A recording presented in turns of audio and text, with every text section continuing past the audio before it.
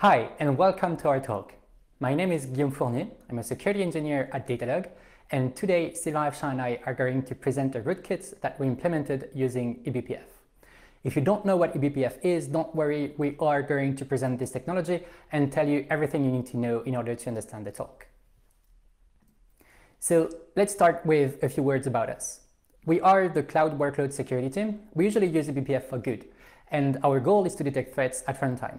Everything we do is added to the Datadog agent, which is an open source project, so feel free to check it out if you are interested. That being said, for DEF CON, we decided to use everything we knew about eBPF to build the ultimate rootkit. So as I said before, we are going to start the talk with a brief introduction to eBPF. Then Sylvain will take it over to talk about how we implemented obfuscation and persistent access in our rootkit. After that, I will come back to present the command and control feature along with some data exfiltration examples. And then I will talk about the network discovery and RASP bypass features of the rootkit. And finally, Sylvain will present a few detection and mitigation strategies that you can follow to detect rootkits such as ours. All right, so let's start with eBPF. eBPF stands for Extended Berkley Packet Filter. It is a set of technologies that can run sandboxed programs in the Linux kernel without changing the kernel source code or having to load kernel modules. It was initially designed for network packet processing, but many new use cases were progressively added. So for example, you can now use eBPF to do kernel performance tracing along with network security and runtime security in general. So how does it work? So eBPF is simply a two-step process. First, you have to load your eBPF programs in the Linux kernel, and then you need to tell the kernel how to trigger your programs. So let's have a look at the first step. eBPF programs are written in C. So it's not exactly C, it's more like a subset of C because of many restrictions that eBPF has to follow. But I'm going to talk about this later. So once you have your C program, you can use LLVM to generate eBPF bytecode, which you can then load into the kernel using the BPF syscall. eBPF programs are really made of two different things, eBPF maps and the actual program. So there are a lot of different types of eBPF maps, but all you need to know is that they are the only way to persist data generated by your eBPF programs. Similarly, there are a lot of different program types, and each program type has its own use case. However, regardless of the program type, each program has to go through the same following two phases. So the first one is the verifier step. So we'll talk about this later, but for now, just know that this ensures that your program is valid. And second, you have the, second, your eBPF bytecode will be converted into machine code by a just-in-time compiler. And when those two phases succeed, your program is ready to be executed. Step 2 is attaching eBPF programs. So in other words, this is when you tell the kernel how to trigger your program. So there are many different program types, and I can't present them all, but I'm just going to talk about 4 of them. So for example, you can use a kprobe to trigger an eBPF program whenever a specific symbol in the kernel is called. Trace points are similar to kprobes, but the hook points on which they can be attached have to be declared manually by the kernel developers. Those two programs require another syscall in order to be attached, and this syscall is the perf event open syscall. So the other two program types I wanted to talk about are TC classifiers, so it's SCAD CLS, and XDP programs. So those program types are can be used to do packet processing. So whenever some network traffic is detected at the host level or at a specific network interface level. Those two require a netlink command to be attached. And the only thing to remember here is that each program type has its own setup and thus might require a different level of access. Another very important fact about eBPF is that eBPF maps can be shared between different programs regardless of their program types. All right, so the eBPF verifier. So the verifier is used to ensure that eBPF programs will finish and won't crash. To do so, it's really just a list of rules that the verifier checks, and your program has to comply with those rules. So for example, your program has to finish. It cannot be like an infinite loop. So your program has to be a directed acyclic graph. You can have unreachable code, you can have unchecked dereferences, your stack size is limited, and your overall program size is also limited. And finally, one of the most infamous features of the verifier is its very cryptic outputs. So basically, if your program doesn't pass the verifier step, you will have a huge log of everything that the verifier looked into, and eventually some kind of error telling you what happened. But yeah, basically you are in for a very painful debugging session. Last but not least, eBPF comes with a list of helpers that will help you access data or execute operations that you wouldn't be able to write natively. So for example, you have context helpers, you have map helpers, a lot of things that you wouldn't be able to write in C and that you would need external instrumentation to do. In short, you have about 160 helpers, and most of the heavy lifting of your eBPF programs will be based on those helpers. So that concludes this introduction to eBPF, and I will hand it over to you, Sylvain, so that you can kick off the presentation of the rootkits. Thank you, Guillaume. Before we get into the details, let's see why eBPF is an interesting technology to write a rootkit. First, the safety guarantee brought by eBPF means that a bug in our rootkit cannot crash the host. An error in the execution will not cause any log message to be emitted. The user therefore has no way to know that something actually went wrong and notice the presence of the rootkit. As we saw earlier, the eBPF bytecode is converted to native code, and the number of instructions is limited, which limits, by extension, the performance impact that our rootkit can have on the machine that could otherwise be detected by the user. On the commercial side, eBPF is used by an increasing number of vendors in various use cases, network monitoring, security for instance.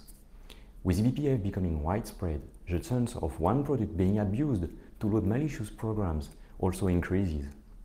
The safety guarantee we just talked about should not give the security administrators a false feeling of security. There is a lot of activity around eBPF, and each new version of the Linux kernel comes with a new set of eBPF helpers, bringing new capabilities.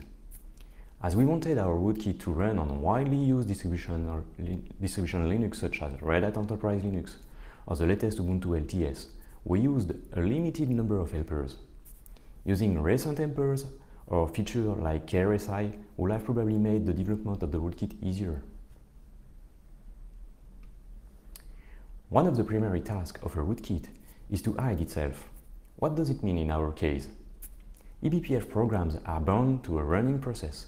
If this process gets killed, all the attached eBPF programs will be unloaded. For that reason, it is essential that we both hide our program and protect it from being killed.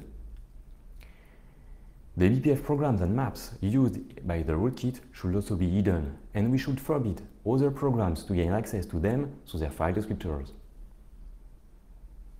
So let's see our rootkit in action.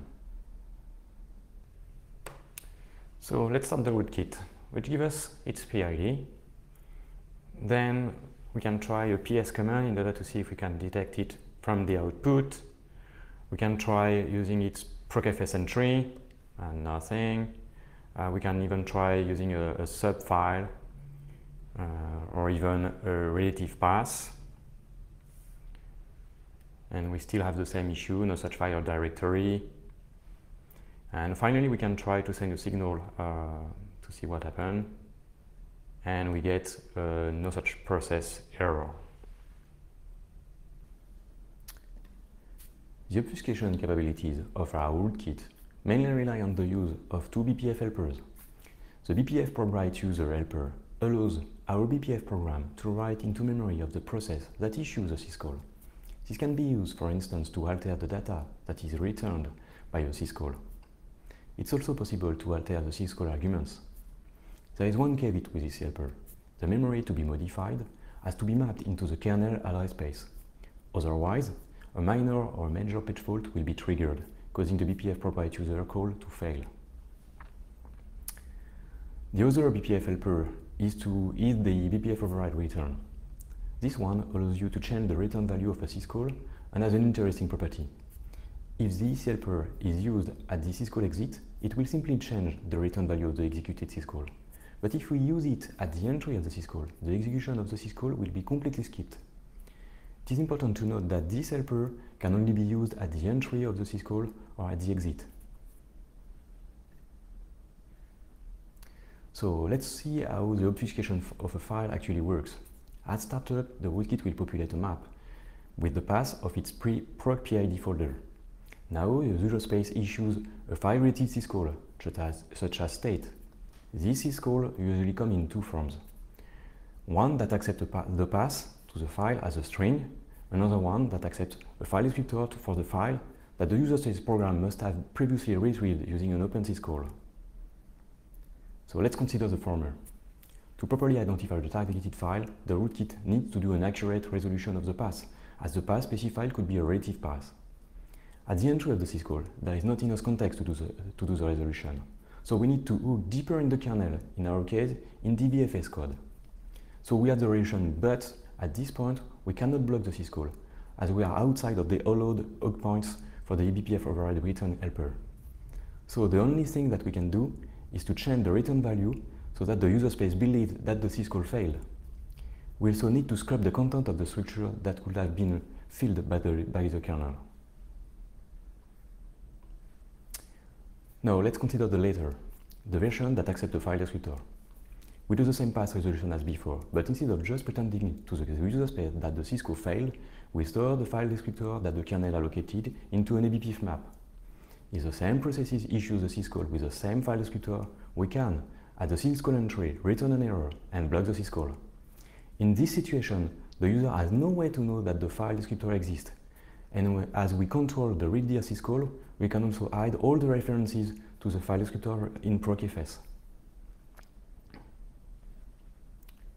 Blocking the syscall that accepts the PID as an argument is trivial using BPF override return. Same for loading kernel modules. Now let's see a demo. Let's demo the obfuscation of our eBPF programs and maps. So we still have the rootkit started, and if we list the maps and the programs thanks to the eBPF tool command line, we can't see anything related to the rootkit.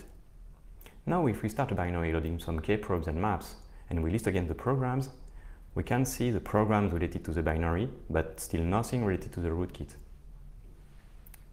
Then we can even try checking the kprobes and still nothing related to the rootkit.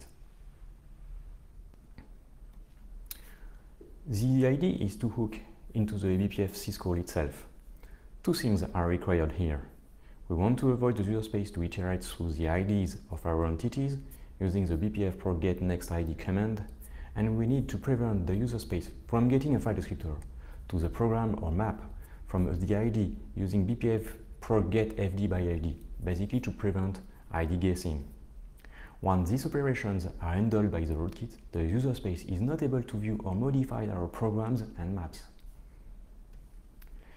BPF prog write user is a crucial part of our rootkit, but it comes with a pitfall.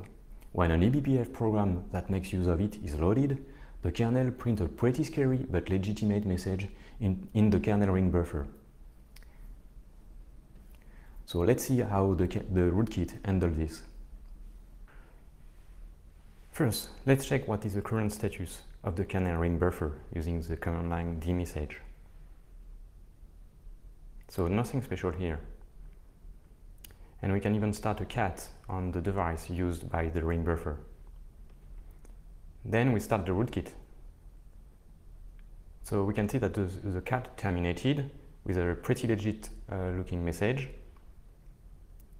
We can recheck the kernel ring buffer thanks to the dmessage command line, and we can only see legit looking messages. But a bit more, and then we can stop the rootkit and we can run again the dmessage command line in order to see what was overridden by the rootkit. So let's see how it works. In this diagram, journal D is waiting for a new message and is blocked on a read syscall. Two eBPF programs are loaded sequentially by the rootkit. The first one which doesn't use eBPF provide user, will hook on a read syscall and will make it return 0 and will write a legit looking message. This will guarantee that the warning messages related to the BPF probe-write user won't be read. Then the second program using BPF probe-write user is loaded. At this point, the read syscall can be unblocked and we can override the content of the warning messages with legit looking messages. Another important task for the rootkit is to set up a persistent access across reboots, for instance. The rootkit can copy itself to a dedicated place and hide its binary file with the same mechanism that we already saw. For the persistent access to the system, we can use a generic method close to what we described in the obfuscation part. We can replace the content of some critical files read by the root daemons, such as crondy or even SSHD. Let's see an example targeting SSHD and using the read override approach. So the approach here is to append an SSH key to the authorized key files. Only SSHD should be impacted, meaning the file will remain the same for the user point of view. And we want to have it available through the command and controls. So let's see this in action. So let's check the authorized keys content first. So we can see that only one key is present. So let's start a connection, and it seems that a password is required. So now we are going to start the rootkit, and we are going to specify that we want to inject an SSH key to the authorized keys file, but only for SSH. So we can try a connection again, and it seems to be successful. And now we can check what is the content of the authorized key from the user point of view, and nothing changed apparently. Persistent access to an application database can also be set up using another type of eBPF program. uprobes are eBPF programs attached to user space function. In addition to being safer and easier to use than ptrace, they offer a valuable advantage. The kernel will automatically set up for us the hooks on every instance of the program. Let's see a uprobe demonstration using PostgreSQL. So first, let's try to connect to PostgreSQL using the word bonsoir as password.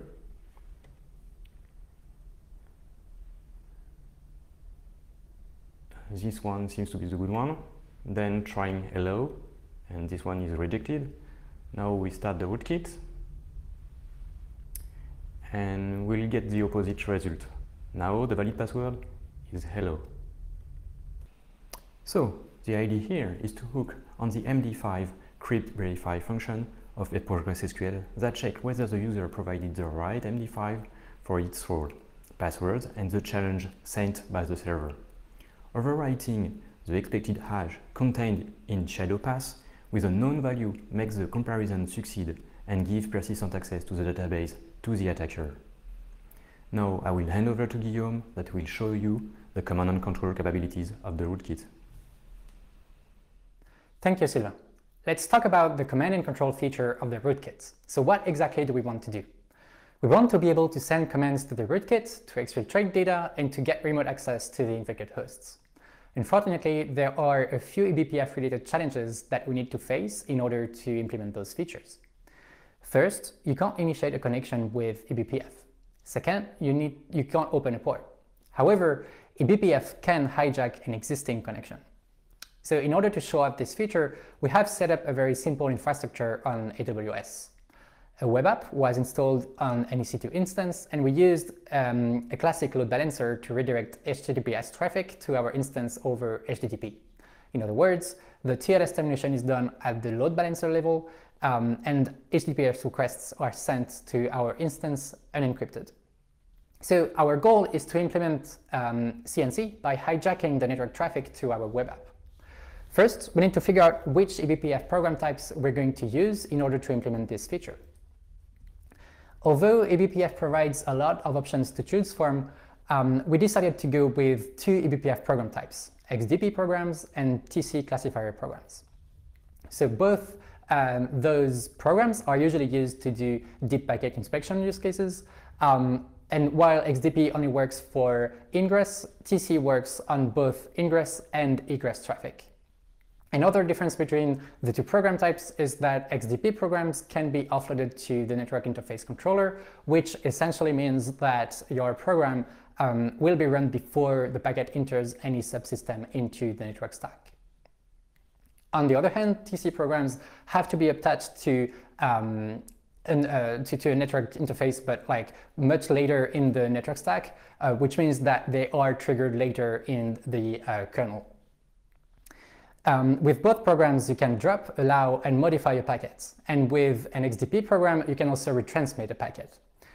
This option is actually super interesting for us because it means that you can essentially receive an answer to a packet even before it reaches the network stack, which in other words means that you can do this even before it reaches any kind of network firewall or monitoring on the hosts. Skipping the network stack also explains why XDP programs are mainly used for DDoS mitigation, and TC programs are usually used to monitor and secure network access at the pod or container level. So what you need to remember about this slide is that first, XDP programs can be used to hide network traffic from the kernel entirely, and TC programs can be used to exfiltrate data on its way out. Okay, first let's see how we used XDP programs to receive commands with the rootkit. So we implemented a client for the rootkit, and this client communicates with the rootkit by sending simple HTTPS requests with a custom route and custom user agent. So after going through the load balancer, the request eventually reaches the host and triggers our XDP programs. Then our program passes the requests, the HTTP routes, and understand that this request is not meant for the web app, but is meant for us. So after reading the user agent, the rootkit executes the requested command and moves on to the final step. So this final step is probably the most important one. It overrides the entire request with a simple health check request. And we do this for two different reasons. First, we don't want the malicious request to reach the web app or any kind of user space monitoring tool that might be running and that might detect the unusual traffic. And second, we want the client to receive an answer in order to know if the request was successful. So as I said before, we could also have dropped the packet entirely, but since we're using TCP, the load balancer would have retransmitted the packet over and over again until the request times out. And this would have generated noise and increased our chances of getting discovered. That said, if you have, if you're working with a UDP server, this would be a totally valid strategy. So let's have a look at how we can send Postgres credentials remotely. All right, so on the left of the screen, you can see two different shells. Those shells are connected to the remote infected hosts on AWS. And on the right, this is my local shell, and this is the attacker machine. Okay, so let's start with trying to log into the Postgres database using the normal password. And again, the rootkit is not running yet. So as you can see, the bonsoir password works fine. And then let's start the rootkit and restart to log in again. And as expected, and as you've seen before during Sylvain's demo, it doesn't work. So you have to change into hello, and this time it will work. Here you go. Okay, so we're going to try to do the same thing, but instead of hard coding the new password with the rootkit, we're going to define remotely through CNC what the new password should be. So as you can see, we have a custom client that will make a request to HTTPS, an HTTPS request to defcon.demo.dog, and then we will provide both the role and the secret to override the normal secret with. So the request that will go through is a very simple one with a custom route, and the user agent will contain the new password that will be used at runtime. So as expected, we get the 200 OK from the health check, which essentially means that we know that the new password now is defcon and not hello anymore.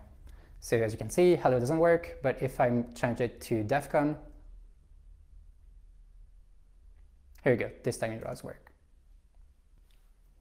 Okay, so this is how we send a command to the rootkit. Now let's see how we can exfiltrate data.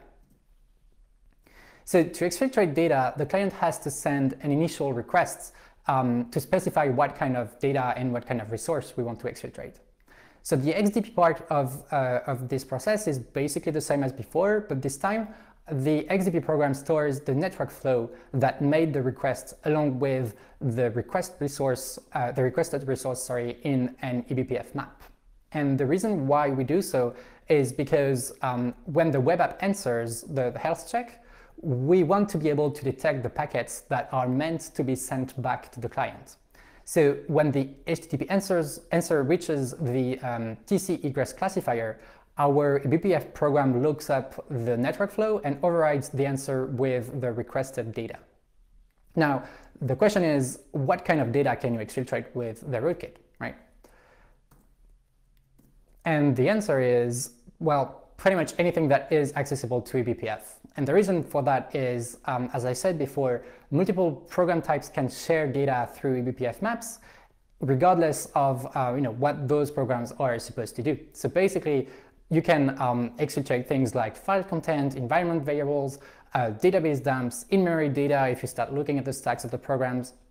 Anyway, you can pretty much exfiltrate whatever you want. So let's have a look at a simple demo that is we can exfiltrate Postgres credentials along with the file content of etc password-d. All right, so again, the two shells on the left are the ones connected to the infected hosts on AWS, and on the right, this is my local shell. So the first request that I make here is to list is progress list, which basically means please list all the credentials that you have detected so far since the rootkit has started.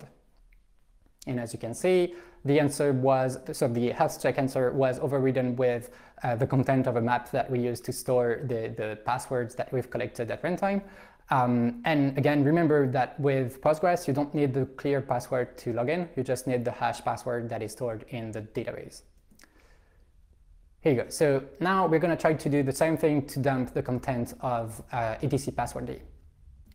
So to do so, this is a two-step process. The first thing we want to do is tell the rootkit to start looking for this specific file. And as soon as a user space process tries to open the file and read the content of the file, our rootkit will actually copy the data as it is sent to the user space application and save it into an eBPF map so that it can be retrieved later. So this first request will tell the rootkit to start looking for etc password-d. And now let's go back to the host and trigger some kind of sudo operation so that we can actually, so that a user space process tries to open the file. Here you go. And then this time, instead of saying add, we're going to say get, and this will dump the content of the etc password-d file. Here you go. All right, so the cool thing about this technique is that it applies to any unencrypted network protocol. So for example, we also implemented it for DNS, which means that you can actually use it to do DNS spoofing. So the only difference between the normal way of doing this and the DNS spoofing is that instead of using a TC program to override the answer of the request, you will actually switch TC and XDP programs because DNS requests are made from the host instead of received by the host. All right, so let's move on to our network discovery feature. So I know everybody knows what it is, but I have to say it anyway. Network discovery is the ability to discover machines and services on the network so that you know where you want to go next in the infrastructure. And also discovering services is a super important step when you are trying to pivot between hosts, because it will tell you what kind of attacks you might want to try. So the rootkit has two different network discovery features. One of them is passive, the other one is active. And you can control both of them through command and control. So I'm going to get into more details later, but basically the only difference between the two is the kind of network scanning you're looking for, and also the level of traffic that you are willing to generate on the network. So first, let's have a look at the passive option. So the passive option is simply a basic network monitoring tool. So it will do pretty much the same thing as any other eBPF-based network monitoring tool, which means that it will listen for any ingress or egress traffic and then generate a graph from all the collected network flows. It will also show you the amount of data that was sent per network flow. And to implement this feature, we used our TC and XDP programs. So the TC programs were used to monitor the egress traffic, and the XDP programs were used to monitor the ingress traffic. So for this version of the rootkit, we are limited to IPv4 and TCP UDP packets. That said, support for IPv6 and other protocols could have been added easily. So the reason why the passive option is pretty cool is that it will not generate any traffic on the network. In other words, it is basically impossible to detect that someone is tapping into your network, and more specifically the network that is, that reaches this specific infected host. However, this doesn't work for services that do not communicate with the infected hosts. And so in other words, the graph will definitely not be complete. And that's also why we implemented the active method. So the active method is a simple ARP scanner along with a SYN scanner. So we implemented it using only our XDP programs, which means that only, that the entire process is done without involving the kernel stack.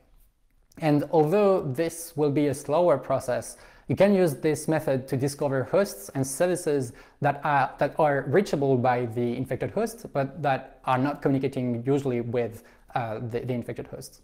And again, the rootkit client will generate a nice network graph for you once the scan is complete.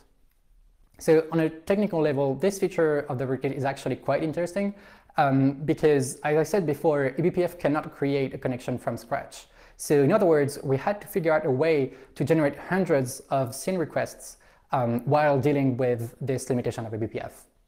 So let's see how we solve this problem. So in order to send a SYN request, you first need to know the MAC address of the IP that you want to scan. To do so, we used the same trick that we've been using so far, which is to override the request from the rootkit client. So when our XDP program receives a scan request for a specific IP and a specific port range, it will override the entire request with an ARP request for the target IP. And then instead of returning XDP pass, which is what we've done so far, and also which would send the packet to the network stack, our eBPF program returns XDP TX. So what XDP TX does is send the packet out to the network interface controller it came in from. In other words, our HTTP packet was transformed into an ARP request and was sent back to and broadcasted back to the entire local network. So eventually the target IP will answer the ARP request, and we will be able to store the MAC address of this specific IP in an eBPF map. However, during this entire process, the TCP packet that was used to send the HTTP request was never acknowledged by the kernel. And that is simply because it never made its way to the kernel in the first place. Which means that the load balancer or the client itself will eventually try to retransmit the packet.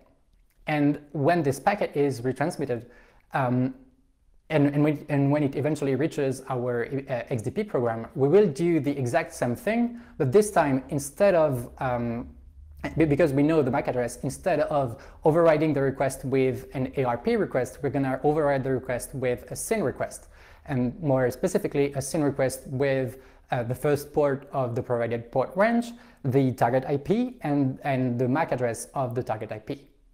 And assuming that the remote IP or the remote host doesn't have any kind of protection against SYN requests, SYN scanning, it will answer either reset or SYN plus ACK to this first request. So reset would mean that the port is open, and SYN plus ACK would indicate that there might be a service running on the host. And this is where basically the network loop happens, and the reason why we were able to generate hundreds of packets without having to, while dealing with the limitation of eBPF, that is the inability to create packets. So whenever we get an answer from a SYN request, we override the received packet with another SYN request on the next port. And we also switch the IPs, switch the MAC addresses, and send it back again to the target IP. And we do so in a loop until we go through the entire port range. So eventually the client will try one last time to retransmit the initial HTTP request. Because once again, during the network loop, we never answered the second retransmit. So eventually, when this third retransmit reaches our XDP program, we will override the request with the usual health check requests, so that the 200 OK answer will make its way back to the client after the request was handled by the web app in user space. All right, so let's see it in action. So on the right of the screen, this is a shell to the infected host on AWS, and at the bottom here, it's another one. And at the top, this is my local shell on my machine. So the first thing you want to do is to start the rootkit. Then second is to start dumping the logs of the rootkit. So in eBPF, you can actually generate logs using a trace pipe. Obviously, you would not want to do this in a real use case for a rootkit, but this is a great way of visualizing the scan as it goes through. So that's why I'm doing this, and that's why we'll see what the rootkit does at runtime. And then let's make the scan requests. So what I'm saying here is please scan the IP 10.0.2.3 from port 7990 and for the next 20 ports after this one. So the first thing you can see is the request is immediately changed into an ARP request, and we already got the answer for this ARP request. So next up, when we get a retransmit, we will change this into a SYN request. Here you go, so the SYN request went through, and then you can see the loop that happened, and we increased port one by one until we reached the final port requested by the port range. And then now we are waiting for the third retransmit, and this retransmit will be the one that we override with the health check requests, which means that we will eventually get, here you go, the 200 OK, and in other words, the answer from the user space web app. All right, so now what you want to do is retrieve the output of the scan and exfiltrate all the network flows that were detected at runtime. And here you go. So you would say network discovery get, and eventually, so it actually requires a lot of different requests because there is a lot of data to exfiltrate. But eventually, you will get the entire list of network flows that were captured by the rootkit. Here you go. So you have all the different individual flows. And then more importantly, you will have a graph generated for you. So this one is the active graph. So as you can see in orange there, you can see the ARP requests and replies from, between those different hosts. And then in gray, those are the SYN requests and the reset answers. And in red is the only SYN plus ACK answer from the remote host. All right, and then you have also the passive graph, which is the one that we saw before.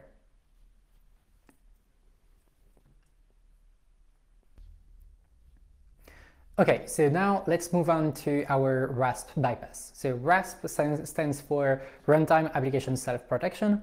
So in a few words, a RASP is a new generation of security tools that uses runtime instrumentation to detect and block application-level attacks. And more importantly, it leverages its insight into the application in order to make more intelligent decisions. So simply put, it is some kind of advanced input monitoring tool that can detect malicious parameters and can understand if a malicious input will successfully exploit a weakness from one of your apps. So the textbook example of a RASP is usually a SQL injection. So the RASP would implement multiple functions, multiple functions in the libraries that you use, such as, for example, the HTTP server library or the SQL library. And it will check at runtime that the user-controlled parameters in your queries are properly sanitized. If not, the RASP will stop the query before it reaches the database and redirect the client to an error page or some kind of error message. In other words, a RASP relies on the assumption that the application runtime has not been compromised, which is exactly what we can do with eBPF. So just a little disclaimer before I move forward. I want to stress the fact that we are playing outside of the boundaries of what a RASP can protect you from. And more importantly, this bypass does not apply to one specific RASP, but to all of them, because this is one of the core principles of how a RASP works. So let's have a look at how a RASP protects a Go web app from a SQL injection. So let's say that you have a web app with a simple products page and a get parameter to specify the category of the products that you want to see. Chances are your web app uses the default Go database SQL interface. So this is a generic interface that you can use to query a database without having to worry about the underlying driver and the database type that you're using. More importantly for us, since it is such a generic interface, this is usually where the RASP tools instrument your code.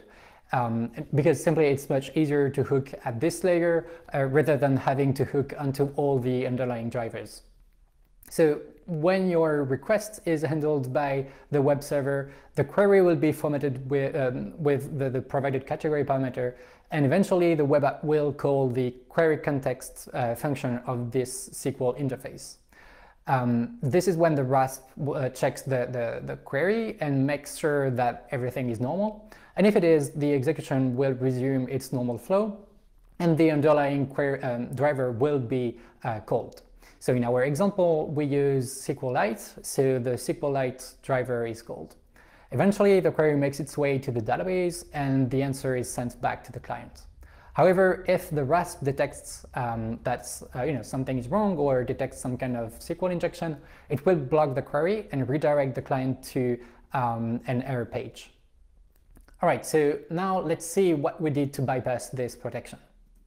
Well, the answer is actually pretty simple. We added a uprobe on both the database SQL interface and the SQLite driver interface. What this allows us to do is call one of our eBPF programs right before the RASP checks the SQL query and trigger another one right before the SQL query is executed by the database itself. And thanks to the BPF ProbWrite user helper, we can override the input parameters of the hooked functions so that the RASP sees a benign query and the database executes our SQL injection. And the cool thing about this is that we can even do it conditionally, which means that we can bypass the RASP only if one specific secret password was added to the beginning of the query. Perfect, so let's move on to the demo. So as you can see, we have a very simple web app. So it's a shoes retailer.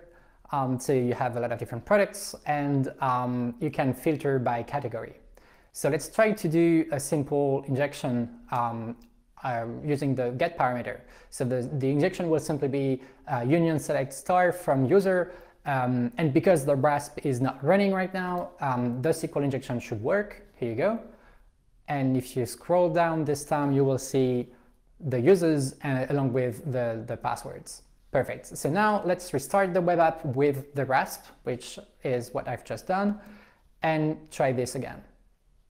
So let's go to the shop and then override the category parameter.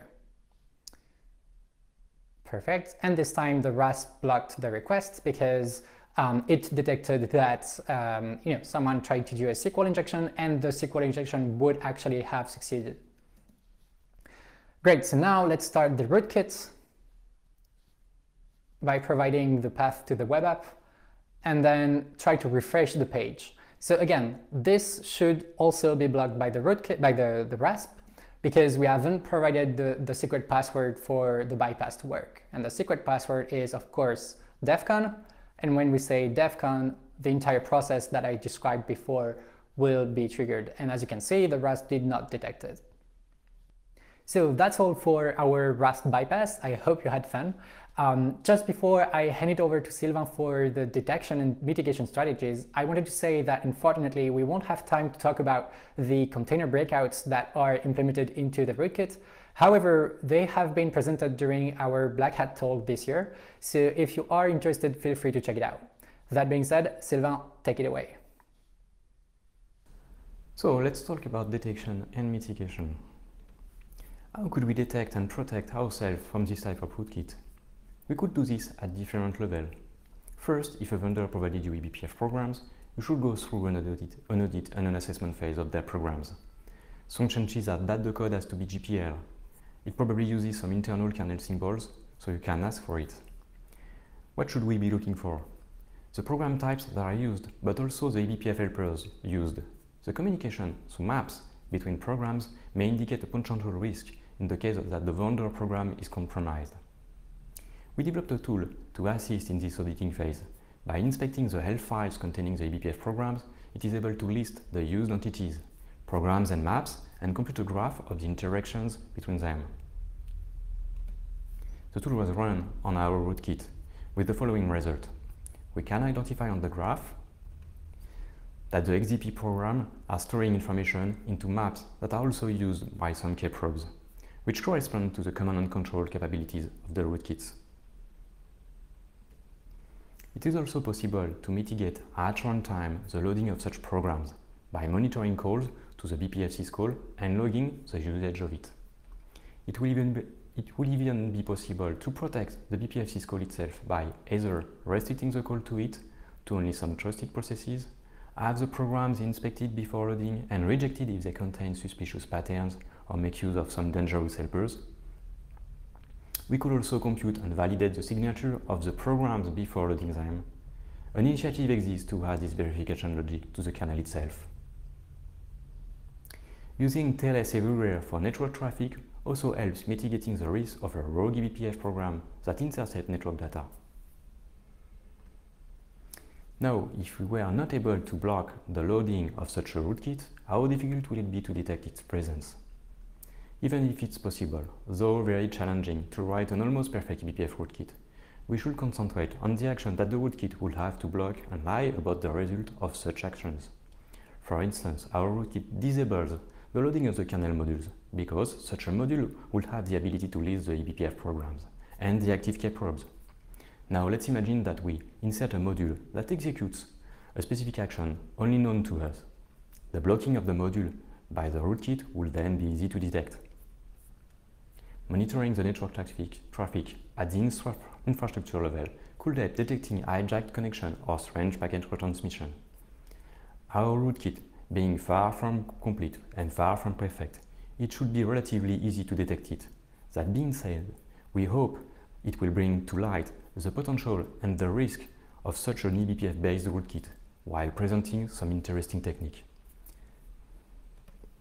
The code of both the rootkit and the monitor is available at these addresses. Please have a look. Thanks for your attention and have a great conference.